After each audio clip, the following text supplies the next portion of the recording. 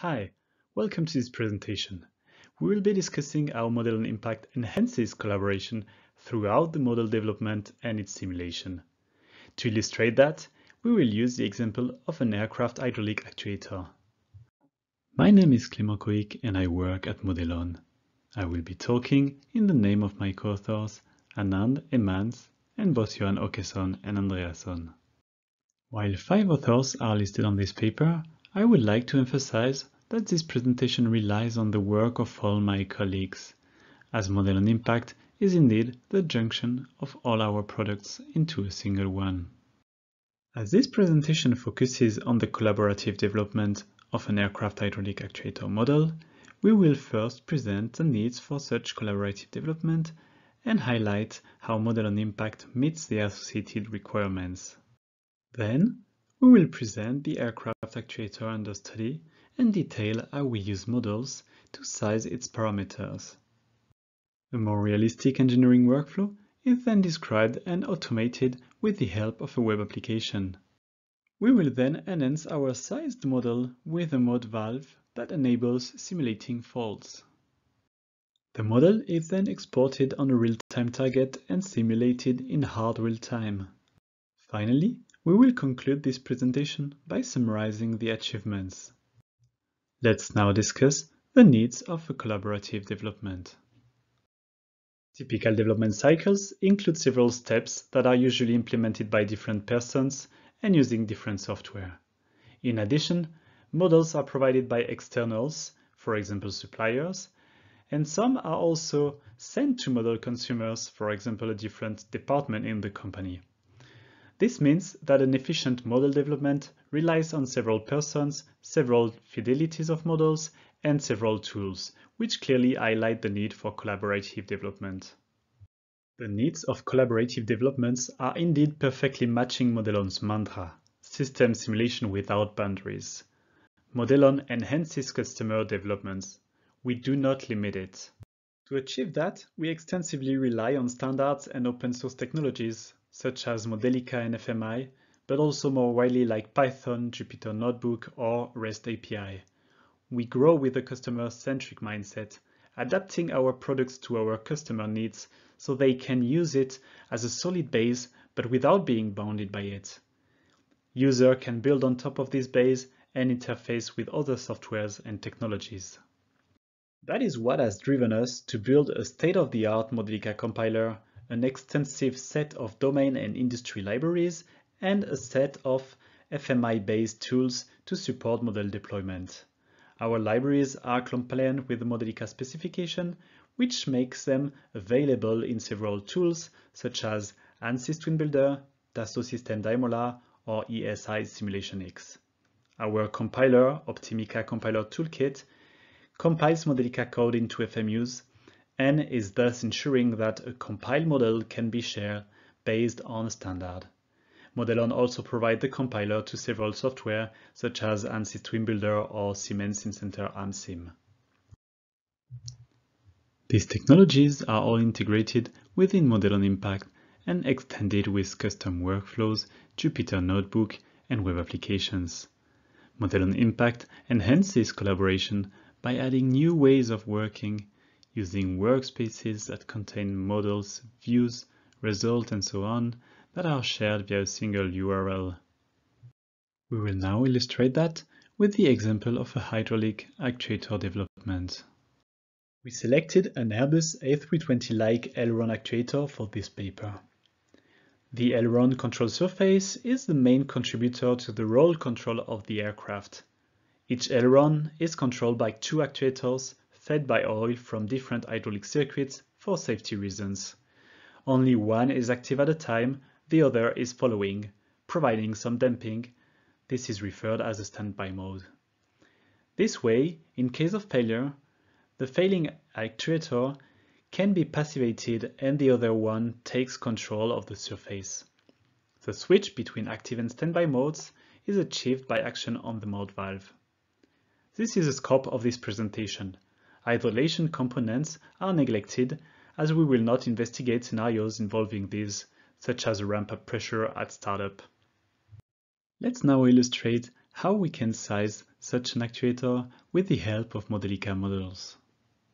The first step in building the model is to drag and drop components and connect them together. We rely on libraries that are built in Modelon Impact, such as Modelon Hydraulics, the Modelon Base Library, and the Modelica Standard Library. When building models knowing all parameters, it is good practice to build smaller subsystems, verify their behaviors, and assemble them in a second step. Here, the aim is to size part of the system. It makes more sense to assemble the system first with the relevant fidelity. From literature, we extracted relevant performance requirements for such an aileron actuator. We can now add all known parameters and boundary conditions to the system, followed by idealized behavior when missing information, based on modeler judgment. For example, the check valve pressure losses are here neglected. But there is still missing information though in our model. Therefore, we shall now size the cylinder and valve sections as well as define the controller gain. The next slide presents the step-by-step process to find these parameter values. The cylinder sections shall be sized based on the stall load in extension and retraction. The stall load is the maximum force the cylinder is able to generate with the system pressure available. In this characteristic point, no oil flows through the valve. Note that these are equal, meaning that the cylinder will be symmetrical. By setting this experiment, we can define the cylinder sections. Good. Our next step is to define the valve areas. This is achieved thanks to the no-load speed requirement. This is the maximum speed the actuator can reach while facing no load with the valve fully open. We set this second experiment and we are done finding the correct values for the valve areas. We can now compute the controller gain based on the equivalent first-order response of the actuator.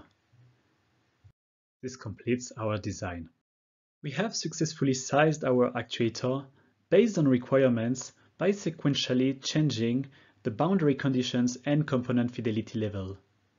Each sizing is done automatically by solving the initial equation system. But are we really done? Not really. This is a nice first step, but we started from a synthesized requirement table. Engineers usually start from a huge set of performance points, and defining the design point is not necessarily trivial. Therefore, iterations are part of the workflow. We will now present the Actuator web app that automates a more realistic engineering workflow. In Modelon Impact, the Actuator design web application is available at the model level by hovering the Simulate button. After clicking on the Web App button, a dedicated browser tab opens. This web application consists mainly in two parts. The first focuses on the actuator sizing, while the second part performs a linear analysis of our sized model. The actuator sizing is performed based on a mission profile that consists of speed versus load points. By clicking on the Fit button, the main sizing points are highlighted. The sizing will only consider this reduced set of points, which make it faster. We can then specify the boundary conditions of our system, such as system pressures and oil density. In the context of aircraft systems, optimizing a system usually means minimizing its mass while meeting all requirements. As a cylinder mass increases with its area, the optimization here minimizes the cylinder area while keeping the maximum speed within specified bounds. This maximum speed value usually comes from safety requirements, typically to avoid sealing wear or excessive kinetic energy in case of failure.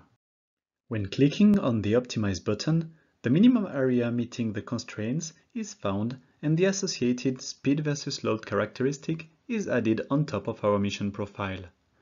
The values of the optimized areas are also displayed below.